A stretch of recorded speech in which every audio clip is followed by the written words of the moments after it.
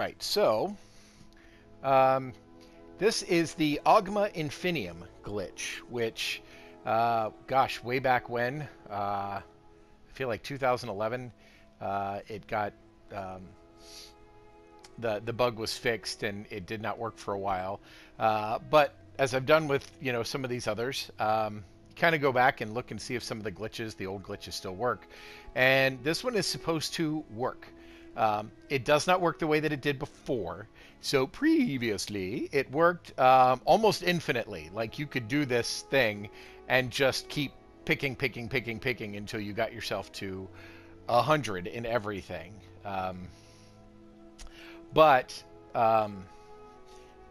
for the PlayStation 4, which is what I'm playing it on, it apparently only works up to 3 times. I've done this twice now, and I've got it to work for 2.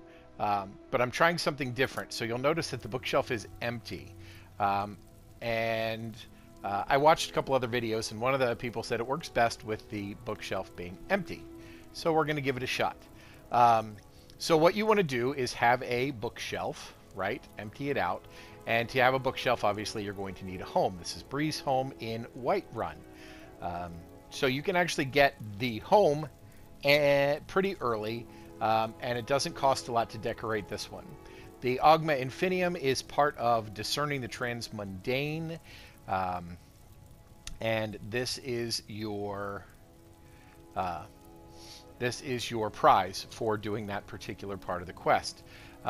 You'll see Septimus Sigmus. That is part of the main quest line, and then this is a side piece that comes off of that.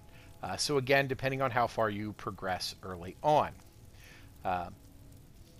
In the old days, this was a super overpowered glitch, and now we'll see if it works. This even up to 3, it's actually, I would say, pretty fair. All right, so anyway, empty out your bookshelf. You're going to put this on the bookshelf. What you're going to do is activate the bookshelf. Okay. Again, this is on PlayStation, so it'll be L2, R2. So what you're going to do right now is take it off the bookshelf. But do not close this menu. Leave this menu up. Go ahead over, go down to your books. Go down here, find your Oghma Infinium. Now, you're going to hold L2 and R2 at the same time that you push X. So you're going to hold them down simultaneously. 1, 2, 3, here we go. And hold it until this comes up. Now, once this comes up, if it's done right, I'm going to pick Path of Magic. Notice the book did not disappear. I will pick Path of Magic again. Oh, and I got it. So maybe doing it with an empty bookshelf works best. Okay, so I've done Path of Magic twice because I have some pretty low things in Path of Magic. And I will go ahead and pick one in Path of Shadow. And lo and behold, take a look, and you're noticing all of these things going up.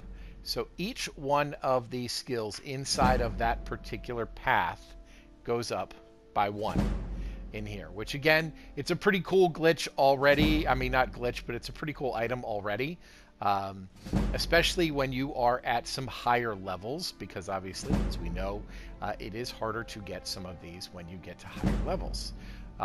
But you'll notice it went through the magic section. It's now going through the through this portion of it.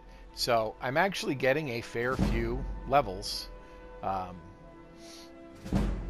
based on just using this particular glitch. And so there we go. And then as soon as you can't store it again or do it again, if you try it again, it pops up. Obviously nothing happens. And as soon as you back out, it says Oghma Infinium removed. All right, well, thanks for watching this tip and trick, this little bit of glitch, and hopefully it helps you out.